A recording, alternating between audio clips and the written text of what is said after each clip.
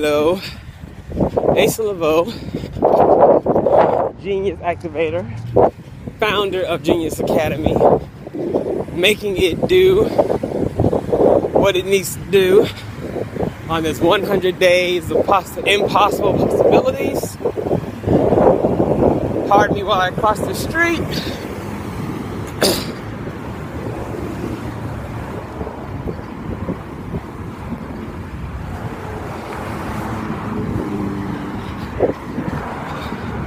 So of course you know about the 100 days of impossible possibilities where I give up my car, give up my cell phone plan that has data, and take on a full-time,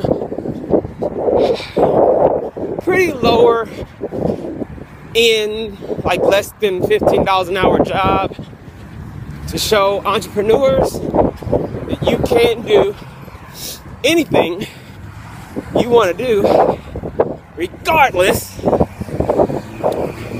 of your limitations. So, what does that mean? It means I don't have a car, gotta have a job. So that means I need to go ahead and catch the bus, which means walking about a mile after leaving work to do that, so that I can meet with someone that wants to be a client. I'm an entrepreneur coach. That is the business that I am in. So I leave my quote-unquote investor, my employer, to do, work for them, work for somebody else that gives me the startup funds to do what I really want to do, which is helping entrepreneurs in their lives. So why in the hell would I do this just to prove a point? Because there's a point that needed to be proven. You can do anything. Your ass just needs to work. Yes, work. So what you don't have a car? So what you don't have a phone? So what that the phone you have does not have data on it? So you can't send emails and get clients on Facebook. So what? Do it. So what you work at a job that is belittling of your gifts? So what? Do it anyway. So that's what I'm doing this for. Yeah, it sucks.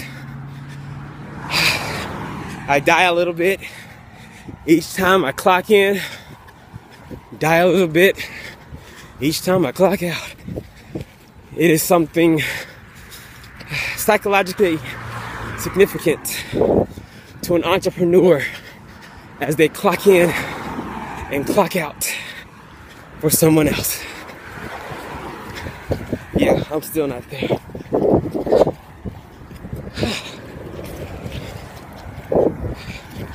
I appreciate it though, you coming along. Oh, you want to see how busy the street is?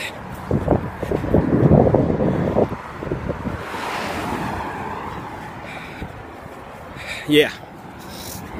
So I'm walking besides that to get to my bus stop